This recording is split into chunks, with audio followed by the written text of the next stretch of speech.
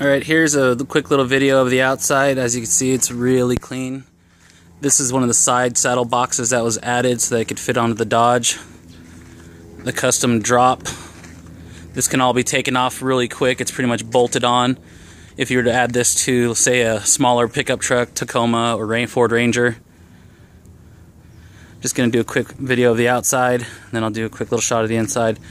This is the other side. This uses the 3 tripod leg system, so 2 on one side, 1 on the other.